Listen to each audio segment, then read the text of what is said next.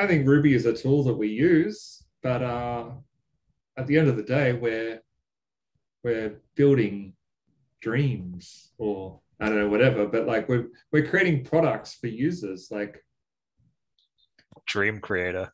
I think, like Ruby could go out of vogue next year, or you could want to work for somewhere that does JavaScript, or God forbid Java. I don't know, something. Do you hate yourself? I don't think that having a strong identification with your career and a certain language is a good idea. Wow. Coming out of the gate strong, DC. This could be blasphemy at a Ruby meetup. You're fired. I'll kick you out of the Zoom call. But I think destroying my whole identity. Yeah, for me, you're like, vanished. the two great things about Ruby is that it allows you to get things going fast, and the kind of companies that I want to work for have been using Ruby. So that's a bonus, right? Yeah, but no, I mean I choose the language I learn based on the places that I want to work. So here's another tip. Look at the places you want to work at and choose the language accordingly. Well, I think David, you're like talking about like the opposite of the question here. How to nurture your career as a Ruby developer. You're just like, don't be one. That's how we open. What is trying to say is don't make that your central identity as what makes you strong. Yeah. I feel like is a hard yes. Yeah. I mean people in if we think about more concrete examples, people say in the construction industry don't call themselves hammerers or screwdrivers. They call themselves builders or architects. They don't call themselves pencilers. Sorry.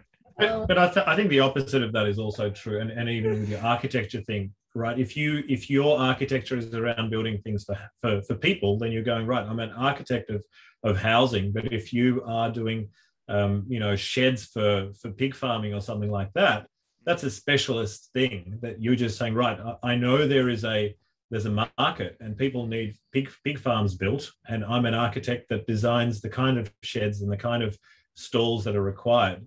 And I mean, I'm using that as a real example. I had a friend of mine, family friend, who was an architect, and he was asked to architect a large pig stall system, and he said, I don't know the first thing about what would need to be required in terms of room and spacing, etc. And I think the same goes for us. Like, sure, there are a lot of companies, I don't know, David and I worked at Redbubble, and Redbubble was like, oh, it's all about the product, and it's all about the user experience, and the quality of what we deliver is number one. But for a lot of us, there's still a lot of jobs where if I choose Ruby, I can go into these companies that are reasonably nice to work in, that have similar kind of problems, that I can transport my skills, and maybe that I can then climb that ladder of being a Ruby developer. And it won't be as easy for me to switch to say, well, I want to work at Google. And they say, well, at Google, we don't use Ruby, we use Python and Go and whatever. And it may actually be quite a hit for my career to say, okay, well, I really, really want to work at Google, but I have to start again with my skills in Go. And certain skills are transferable, but certain skills take a lot of time to be proficient at the libraries, the ecosystem, know how to solve problems in that space. That's a very good point too. Does the title of Ruby developer sort of portray a bit more experience or quality than just like software developer, where you're lumped in with Java and everything else? And what about web developer, which is a bit more specialized and more like, I build these sorts of things, web applications. But it may maybe Ruby, maybe I used to do that in Perl a long time ago. Whatever. I suppose it depends on the context that you're using these words and names and places in. Will be a big one. I don't discriminate very hard when I look at these titles, but maybe because I say that because I have contextual understanding, but maybe a recruiter might feel differently. Yeah, it's totally context. Like if I'm introducing myself to some random person and they ask me what I do, I'm like, I'm a software developer, I work in green energy. But yeah, if I'm talking to if I'm at a tech meetup, so like I'm at a Ruby developer. I think though, like, we're talking about like nurturing your career, right? Like maybe your career in tech is 30 years long, 40 years long. Like the language that you're coding in today, maybe you'll keep coding in it for 5 years, maybe you'll keep coding in it for 10 years, but I think it's unrealistic to assume that you'll still be coding in Ruby. I mean, that everyone here will still be coding in Ruby in 10 years' time. Like things change, things develop. And so when we're talking about your career, like Ruby is a tool that we're using currently because it serves our purpose very well, but I don't think we should just box ourselves into that for the rest of our career. Should we perhaps talk about what I think was the spirit of the question of like how to actually develop yourself as a developer? I think that's great. I think, I mean, correct me if I'm wrong, I could be way off the mark here. I often am. But I would say that the best things that you can do for your career is not getting better at Ruby. It's getting better at those skills that will be transferable across any language. Can you pinpoint some of them? Oh, you go, DC. No, you go, Nani. I could talk about this all day. We'd be here for hours. Do it.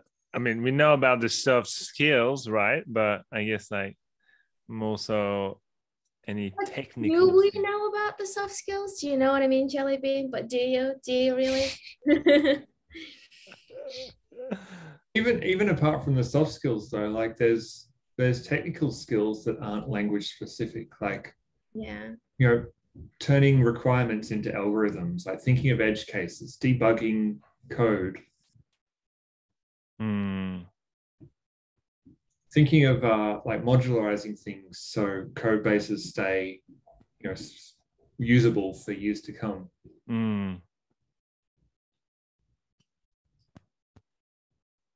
So or harder things, like not harder things, but more technical rather than soft. So hard things like algorithms, data structures, time complexity for both memory and space, time and space complexity of your algorithms that you're using. Things like abstractions and concrete implementations of ideas, different paradigms, whether you're using object-oriented stuff, whether you're using functional programming, some combination thereof, and where those things have advantages and disadvantages. Refactoring, testing, different types of testing and where they're appropriate and not appropriate. These are all not soft skills, but you can get better at them regardless of what language you're using. And some of them go across all languages. Some of them depend on the ecosystem that you're in. So, for example, in Ruby, we find that testing is very much de rigueur for doing any development in most Ruby stacks. But you jump over to iOS and it's a bit different. It's still encouraged in many senses, but it's for many years there wasn't a strong sense of this is what we do tests and this is why and what. Anyway, I'm not going to get into that here, but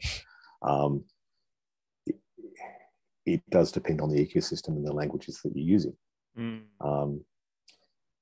And so I do take David Ducey's point about tying yourself to a particular language and ecosystem can limit your options moving forward. I mean, if you were a C++ developer 10 years ago, and you tied your identity to C++, and then you encountered Rust and said, oh, well, that's interesting, but I'm not going to explore that because I'm a C++ developer. Would that be the wisest choice? I don't know. What are the options that are going to be presented to us in the next 10, even 20 years as Ruby developers? I can't say, nobody's here either, but being open to those options seems like a wise choice. So nurturing concepts, transferable concepts, higher level concepts. I guess it's in a way. No, I'm just going to stop here. I suppose, it's interesting, everyone's points, and I think it depends where people are on their developer journeys, right? If you're right at the beginning, and I'm watching my wife who's just done a boot camp, she is looking to get hired. She's just, I don't know why I'm at the computer and she's dropping a kid off to basketball. But she's going to be at Rails Camp, so if you want to hire her, she'll be there. But for her, getting Ruby skills is critical because she's got to get up to speed on learning how Ruby works, or how any language works, and how she can kind of solve problems that way. And at some point, she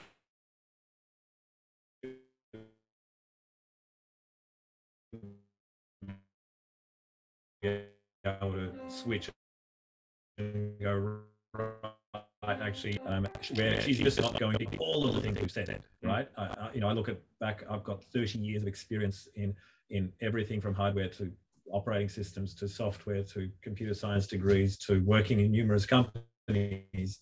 That's going to be hard for her to breach as a pure Ruby developer. But certainly as somebody working in the technology space and working for companies that maybe use Ruby development and understanding what Ruby development involves, she could still contribute. So for her, and maybe her soft skills and her management skills are already better than mine or somebody else's, so she may not have to work as much on that. So I think a lot of it depends on where we're at. And I suppose the question is open to everyone then, like, well, what have you done last year that's nurtured your career? And how, how can you give that as an example to the rest of us, so we can go, oh, maybe I should particularly focus on this, or somebody said they did this course, or they did this, I don't know, read this book, whatever it was. And I suppose the reverse is like what can you do this year to nurture your career and to be a better developer, or let's say Ruby developer? These are two great questions. Round table. Brandon had a career milestone yesterday. He found a bug in sudo. That's what he did to nurture his career. How can I want to phrase this? Do you find so the World Wide Web is a extensive place, right? And you're always looking to pick up some skills, right? I find it hard to know when, I guess when enough is enough, there's all these topics, right? And you're like, you want to dabble in all these topics, and where, should you go real deep on each one, or is it a waste of time? Should you go, to a certain lengths and then learn? Yeah. I guess that I'm not providing an answer, but I find depth versus breadth is always a conundrum. And I think you can really choose whichever path you want. Having people in a team with varied experience can really help. Knowing about some technology, not necessarily how to use it or anything, but just knowing it's there, the breadth thing, might mean that you know that might be applicable to a particular problem you're facing, and you can then like talk to a team member who has experience in that thing to get it happening. But on the other hand, like, you know, knowing the ins and outs of bash syntax and everything could be really handy for other situations. And so, yeah, I think I don't find out the mix of what works best, but yeah. I think the depth versus breadth thing, it can have an influence over what companies you will be able to get jobs at in the future. Okay. A lot of smaller companies and startups especially will not have the luxury of being able to hire someone who's just a depth, like really specific and knowledgeable about one small thing. You know, the smaller the company, the more you need to be a breadth sort of person. And, you know, it's totally fine to go either way, but if you long to work in startups and you just become really good at optimizing Postgres indexes and nothing else, you might have trouble finding that perfect gig. Whereas you could work for a very large corporation and spend 10 years optimizing Postgres indexes. Indices. Makes sense. So maybe pick your path depending on where you think you might want to, what size company you might want to work in. Coming back to Michael's question about what you have done last year to change your career and what you'll do this year. I'm curious for everyone's responses, but maybe do you want to kick us off, Michael? I was curious for everyone's as well. Someone's going to vote twice. That's the problem. Yeah, no, it's interesting that you say that, right? So I think notoriously I waste my nurturing time on building apps from scratch and things like that, or playing with new technologies. So, you know, whether it's Next.js or SvelteKit or Svelte or whatever new thing that I hear about. And I don't think that necessarily nurtures my career. I think probably the best thing for me last year was swapping jobs twice, and just getting that. You know, I'd been at Fresho for almost 4 years, and I jumped to a really early startup, and then I jumped to a really skyrocketing startup at Zepto, which was kind of interesting in different development strategies, different coding strategies, different setups of things.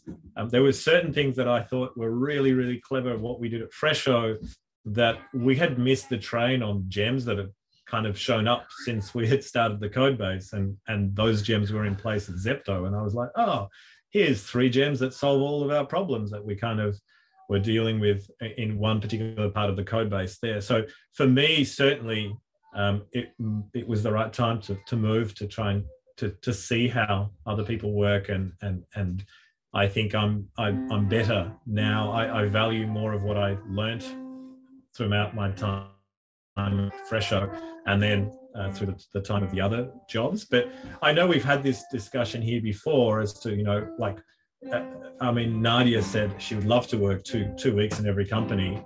And we were talking about, like, you know, at some point in the past, there was kind of this exchange between the conversation and others. But on the reverse, we were saying that the later in your career you get, maybe the better it is to stay there for a longer time, because you get to see kind of, you know, changes, etc. Anyway, so for me, the biggest thing last year was probably switching careers twice, because I've been at a place for 4 years. But it looks like there's a hand up. Adam. I just wanted to riff off what you were saying. I actually found early in my career, I really appreciated spending a bit of time in one business, not just because it allowed me to. I think earlier on, it's hard if you're jumping between lots of things, and it's kind of it's helpful to just sort of really master one particular set of areas. But what I found is what was really valuable for me was having the time to see my poor design decisions play out. And I learned a hell of a lot from having to clean up my own messes. Whereas if I'd kind of jumped ship early, I probably would have thought that those were the right solution at the right time and would be making the wrong choices now. I totally agree with that. Like when I started a green sink, 4.5 years ago, we were like building up an application from scratch, rewriting a thing that was in Go. But now we're having to scale it out, and we are having to like backtrack on a lot of the decisions we made early on, about how fundamental stuff about how the system works in order to reach that level of performance that we need, like now, let alone a year down the track. It's amazing. Do you think, it's a tiny segue, but do you think, I guess what I'm trying to ask is, do you think back then you needed to be there to be where you are now? I guess the question I'm asking is the problem of maybe optimizing early. Do you know what I mean? Like maybe you start and you're like, I know, like I've worked at like a really big company and I like know that we need these things to scale, but really you need those things when you're there and not at the beginning. Like I don't know. Is that do you find? Yeah. Does that make sense? It's the Twitter discussion, basically. Like, they got where they were by starting on Ruby, and then eventually they got overloaded and have to pivot. But probably if they built it the way it was built today when they started, it would have taken so long they wouldn't have been able to get to market. Probably never would have been Twitter. Yeah, that's the thing. Like if Brendan had have built it highly optimized for a load that it wasn't going to have for 4 years, then that would have just been a waste of effort. Okay. Yeah. In order to do the scaling, we've had to add complexity, and if we had to have that complexity the whole time and spend the extra time working that out from the start, would have just taken ages. Yeah. Okay. Yeah. Yeah, I was sort of thinking at a simpler level. Like, I can remember a time when I first learned about ternary ternaries, and I thought, oh, this is so exciting. And I thought, you could nest them and it's going to be so cool. And then like 3 and 6 months later, when I have to go back and remember what that stuff does, I'm like, this is really hard to read now. Yeah. You're like, actually, I wasn't cool at all. Yeah. Nice one. I think so. I don't know if I'm answering this question. I'm not, but I'd like to discuss, like, what does that mean to nurture your career? Like, does that mean to get promoted or to get a better job or to just feel energized for a longer time through your career? Like, what does career success mean in this context? Because to not burn out. I think, like, if we wanted a job for the next 30 years in tech, we'd all probably be able to keep the job in tech for 30 years. But like, how do we know that we've nurtured it? I think that having that verb of nurturing definitely maybe brings a bit more of like a fulfilling aspects of it, right? It definitely doesn't sound like the question is not like, how do I get like the highest paying job in Ruby? Like, it's to me, it sounds like, how do you have like a fulfilling career in a way for whatever, I guess, philosophical path of like, what does success mean to you? Yeah, it does come down to that a little bit, no? Maybe this is a 3-part question. Part number 1 is, what does that mean? What have you done historically, and what will you be doing ahead? Take it away, Michael. He's done. He's already done it. What he hasn't done is what he's going to do this coming year. Okay. No one else has answered so far. Yeah, I thought we were going to go around the room. Yeah, I know, it's hard. I thought we were going to do segments and then go around the room. Because at this point, I'm on hrzone.com and seeing, in a nutshell, 5 ways to nurture your own career. Oh. And they've got a big plant growing as the first thing, and demonstrate business acumen. So this is Nadia. This is what I'm going to do this year. I'm going to demonstrate business acumen, enhance my technical expertise. I'm going to vary my expertise, and I'm going to stay focused. I cannot wait to hear this Ruby talk next month. So Would you say that you say by the end, you say by staying focused, but would trying to tackle 4 thing be unfocused? Yeah. Variety Wouldn't plus you want- focus. Good paradox. Like focused variety. To really think about it. You know? That's fine. Okay. Someone else. What have you done last year to nurture your career? And what will you do this year? Wait, did you say someone's name? No, I said someone else. I'm throwing the ball around, you know? I'll go just because I'll make it quick. I just said yes to everything. No matter how big, no matter how bold. I was like, you know what? Okay, yeah, I'll do it. Let's see what happens. And now I'm here. And now I'm happy because I said yes to so many things. Leave your comfort zone. Yeah. Would you like to quit Afterpay and move to Zepto? Just say yes. I'll think about it. It's not a no. You know what, today yesterday to be more specific, I got a LinkedIn message, which I know people complain about, but I also like to think that it's such a point of privilege that, you know, you get jobs thrown at you. Anyway, my favorite part is playing like the guess who of who they're hiring for. And this was my favorite by far. It is Ruby Digital Bank.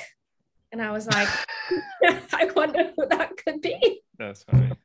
That's super funny. Who is it? I don't know. I give up.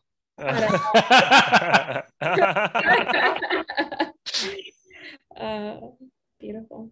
Well, your dad jokes are on point. And what are you going to do this year to nurture your career, Nadia? I'm going to do what DC has recommended that I do this year to nurture my career. Learn another language. No.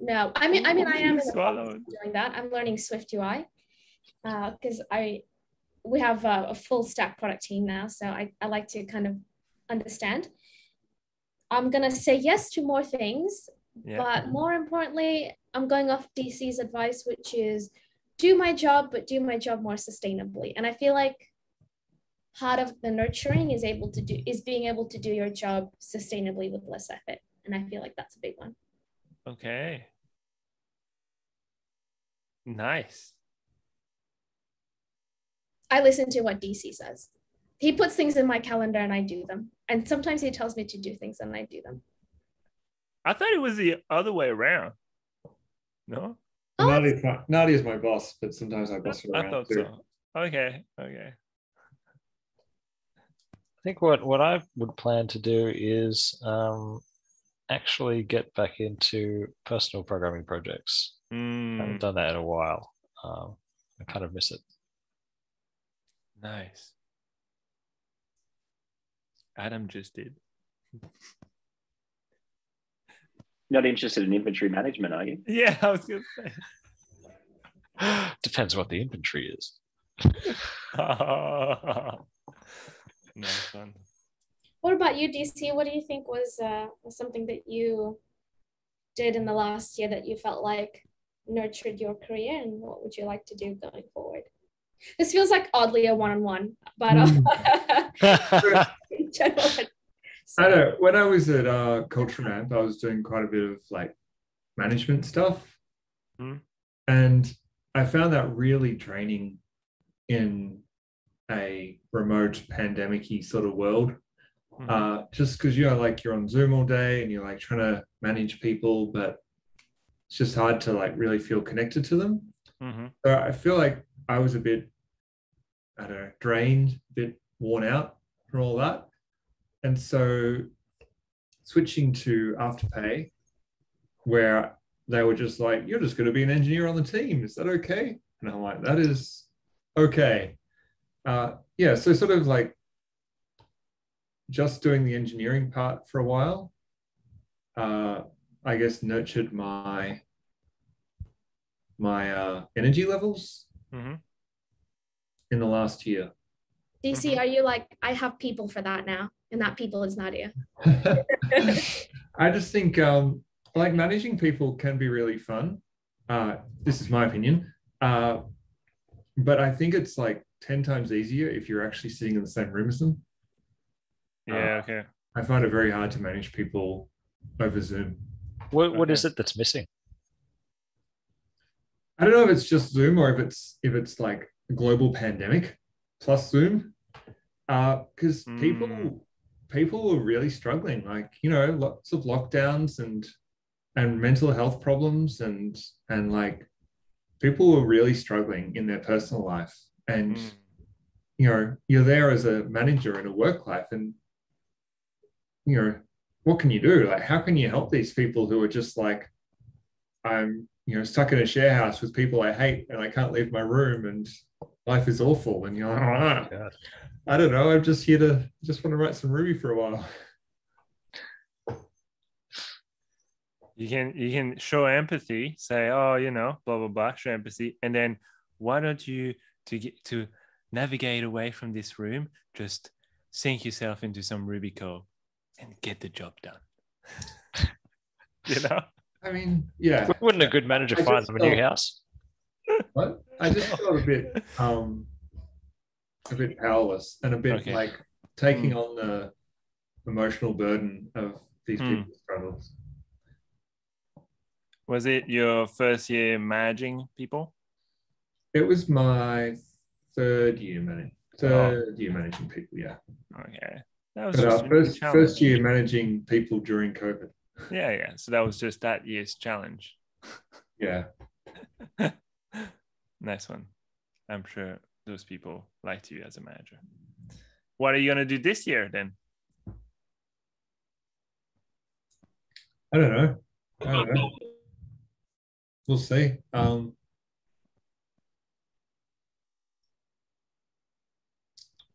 Yeah, I mean, the thing we're doing at the Money by Afterpay stuff is just like, you know, it's like a rocket ship. Like, so much stuff is changing all the time, and I'm just barely holding on half the time.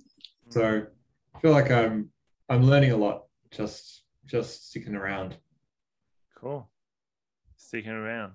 That's the thing. That can be the thing. And then you have someone on the team who always says yes, and then it's just, all right, we'll do that too. Okay, it sounds like I'm overloading. I promise you I'm not. I promise you I'm trying not to. You definitely are. But I'm always saying yes to opportunities to, I don't know, allow us to do more and explore more and learn more. And yeah, be aware you're managing people during a pandemic. Maybe their personal life is a bit tougher and you need to show empathy. I mean, I'm not laughing, but yeah. One more thing that I need to focus on is letting go of like knowing the ins and outs of every pull request that happens on our core application. That like there's, you know, we've previously like had less people work on each project at once, and now it's like everybody on the one application. And it's like a lot. I'm spending like more than half my time reviewing. And yeah, I want to do some work. But yeah, like I find it hard to like go like that I know every piece of the system, and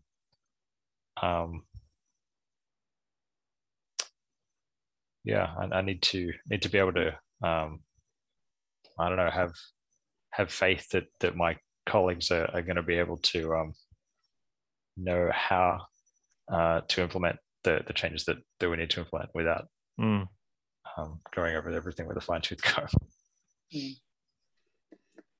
And do you really appreciate when you're acting as an IC, and like, is that where you see your career development, or what do you mean?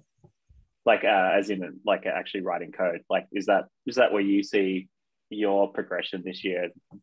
Is part of writing code, not like moving to management or not some other thing? It's that's what's good for you. Yeah, love writing code. Cool. I think it sounds perfect for your inventory management thing. Yeah, but he doesn't really like Rails, so I'll happily rewrite it without Rails. All right, pass the ball around. anyone else? What did they do to nurture their career last year? I'm gonna head off. Oh, okay. Sorry, I gotta pack for Rails camp because Me too. I'm gonna head off and go get snacks for Rails. What? Do that tomorrow. All right. Sorry, guys. See ya. Okay, Have see you, fun. Michael. Bye. See you, Nadia. Okay. Who else? I could say what specific things I did last year. Yeah, specific. We want to hear. Yeah.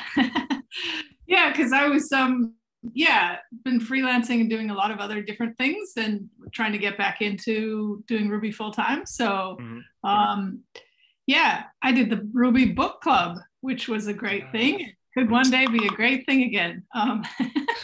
But that was great, just to have a weekly scheduled thing so that I actually read the chapter, and having chats about it was really helpful. I also had a couple other things set up with people. One was a friend of mine's, I think I mentioned, open source project in Portland, Calligator, which is their Portland's tech calendar. And nice. was upgrading it, I want to say, to Rails 5, so it's kind of old. But so we would pair once a week, and I had been just working on my own for a long time, so I wasn't used to just GitHub pull requests and just working collaboratively, and so that was really good practice for that. And then I had another couple friends here who we had a afternoon sort of code club where we would do coding sprints, where we would just hop on a Zoom and then 25 minutes work on our own thing, and then after that check in for 5 minutes, oh, what did you work on? And they were doing Coursera courses or some other courses, or we would work on our own exorcism projects. So I was doing exorcism, and that was really good for getting mentor feedback on oh, you could write this code better this way. And then they suggested the advent of code at the end of the year in December. And I'd never done that before. And that was a good balance with exorcism. You want to kind of perfect the code till it's looks really good, whereas advent of code is just every day a new problem, and just how quickly can I just come up with a solution, doesn't matter how terrible it looks. So it was a really good balance of coding practices. So trying to think if there was anything else, but anything in the future, this year. How far did you get through advent of code? What's that? How far did you go with advent of code? I didn't get all of the days, but I can't remember exactly how many I got. Probably now I have to look it up. I started it actually having from having seen that you were doing it, Kirsten. But I only got into I only got up to day 4 or something. There was still the problems that just the way they explained it was just really hard to understand. I got a bit put off by that. I don't know. Yeah. It was sometimes a bit challenging, but I don't know. I was gonna say it maybe helped that I was working on it with other friends, but it turns out we didn't actually really help each other. We're working on it together, not. Look, had our own little leaderboard, you got the day already. Was there an advent of code, I don't know, 2-3 years ago that was particularly brutal? I don't know. I remember attempting it, and I just ended up being so time consuming that I was I'm going to have no December at all if I keep this up. They usually start pretty easy for the first 5 days, and coming into Christmas, they're quite hard. Oh, okay. That was my question. Anyway, sorry, I interrupted. What's your upcoming plan, Kirsten? Right. So my upcoming plan is I just got hired at a new job, so it's very exciting. Are they going to sponsor you? What's that? Are they going to sponsor you? Are they going to sponsor me? You mean sponsor the Ruby Australia? No, like no. I thought you were looking for some employer to. Oh, right, of course. No, yes, that is not happening because it's a U.S. job. But, Okay. That's awesome. That is my next step, is to have a company that sponsors me, but not yet. This is as in for the visa. For the visa, yeah. Yeah. But I think it'll be good. Back? Actually, my coworker Nick is on this call. I don't know if he's listening, but he's actually working from Japan, which is pretty cool. Oh wow, that's cool. Yeah. Wow. Yeah. So no, I can work remotely, obviously, and they're working from all over, and awesome. It'll be really good experience. And then eventually my goal is still to get hired here. What's the company? It's called JetBuilt, and it's software for AV companies and professionals who need something to manage their proposals and installations, that sort of thing. Yeah, they mainly sell to big like clients who use it, I think, in the construction industry, like setting up AV for new constructions and stuff like that. So, yeah. Awesome. But yeah, it's pretty small. Thanks, Christian. I'm developer number 4. So. Oh, nice. That's awesome. Yeah, it's only my second week. How old's the company? Sorry? How old is the company? I'm not sure exactly. I only just started. I don't think I've gotten the company history yet. Okay. I think like Jared, the CTO, I think he said he's, actually Nick. 5 or 6 years maybe. Oh, yeah. Okay. Yeah. I think Jared said at least 5 years. Yeah. Awesome. Hi, Nick. This is Nick, everyone. Hi, Nick. Hey, Nick. Thanks for joining us from Japan. So I'm just listening in while I'm working, so I'm not That's really totally participating. That's totally fine. What time is it? It is time for me to go cook dinner. It's just after 6. Okay. I know Nick from the Portland Ruby meetup, but he lives in Japan now, so. That's awesome. Good.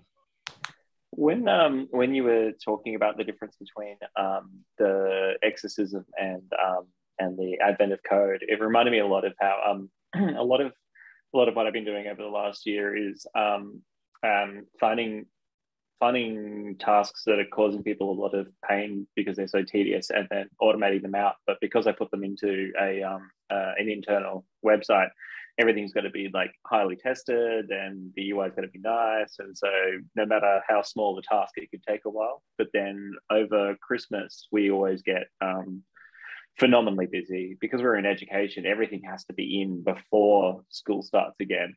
Yeah. And so I just banged out a stack of just like simple scripts I could run rather than making it something that everybody could use on a site. Yeah. And it was actually kind of refreshing. You know, like you spend all this time you could just spend a month doing a simple task because of all the testing that needs to go in and all the interface and training, and banging something out in a couple of hours, you're just like, that was nice. Of course, in the future, I'm going to have to like do it properly and refactor it. But that's future Adam problem. Today, Adam gets to have some fun. Hey, maybe that's how you're going to nurture your career this year, going back. Yeah. Yeah. Well, I certainly don't want to have to be the one who has to like push the run script button every day for the rest of my life. So I would like it to one day be in there, but yeah. Nice. Is do you have enough scripts now that they need their inventory managed?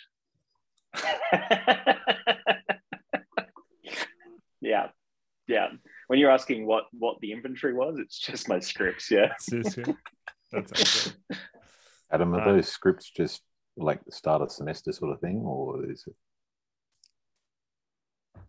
it? Sorry, are the scripts what? Sorry. Are they just start of semester sort of things that you need to do? You run them once a semester? Do you run them? Oh no, no.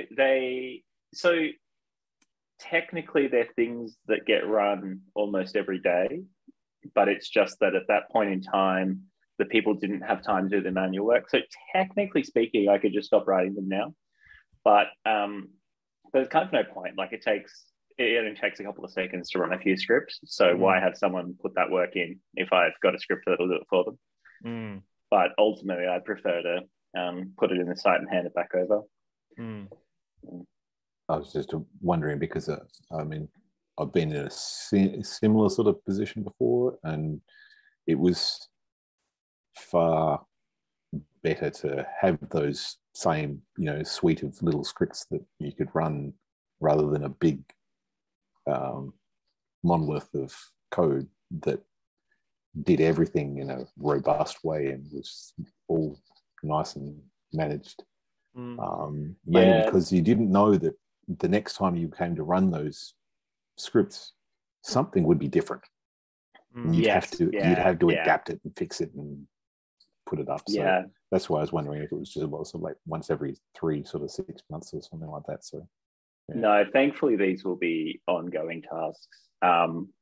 It's stuff like we often have when schools want to have parent funded laptop or iPad programs, we develop Shopify stores for them, and then the parents purchase directly on the Shopify store. But then all that happens is that like we just get a Shopify payout into our bank account, and you've got to reconcile that in the accounting system. So then someone's got to go through all the various Shopify sites to work out where the payout came from and what it was, who placed the order, and that sort of stuff.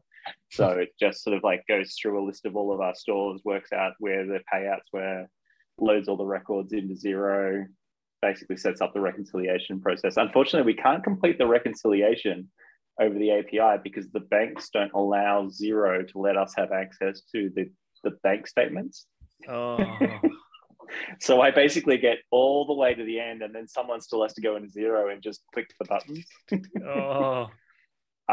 And the other one is that Apple doesn't. We don't make money up front. We have to put in a claim to Apple to make money, and so basically we have to go through and find all the recent orders.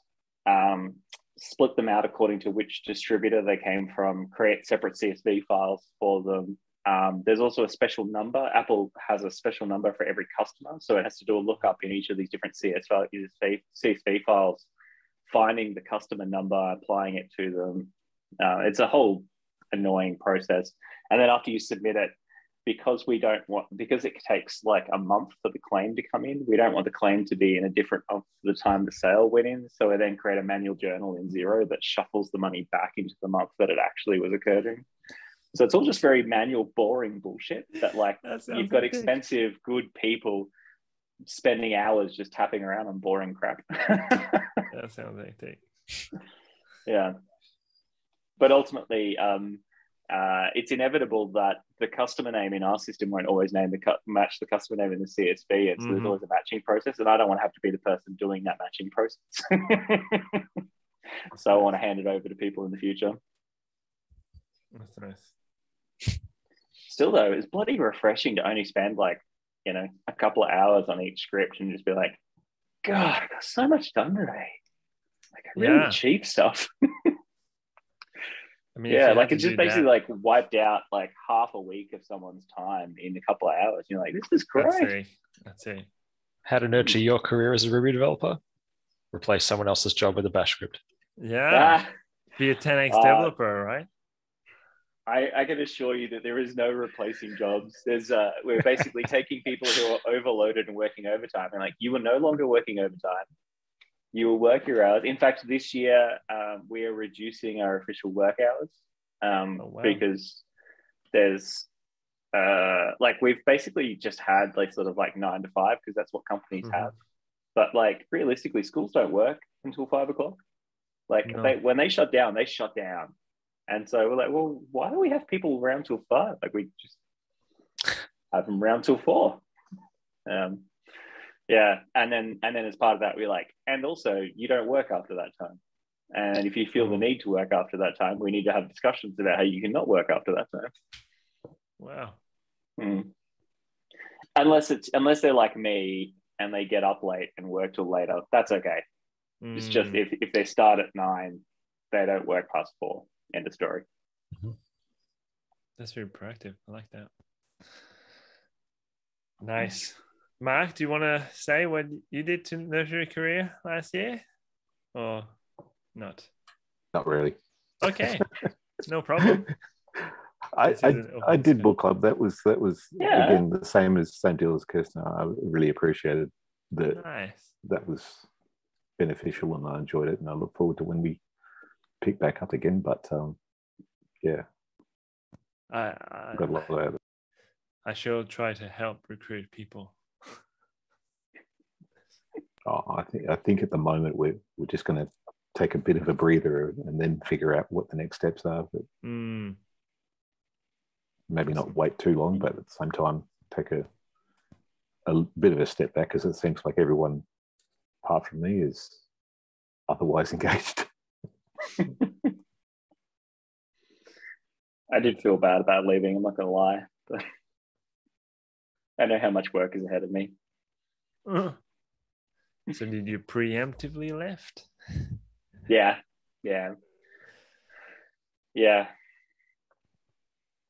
I know that.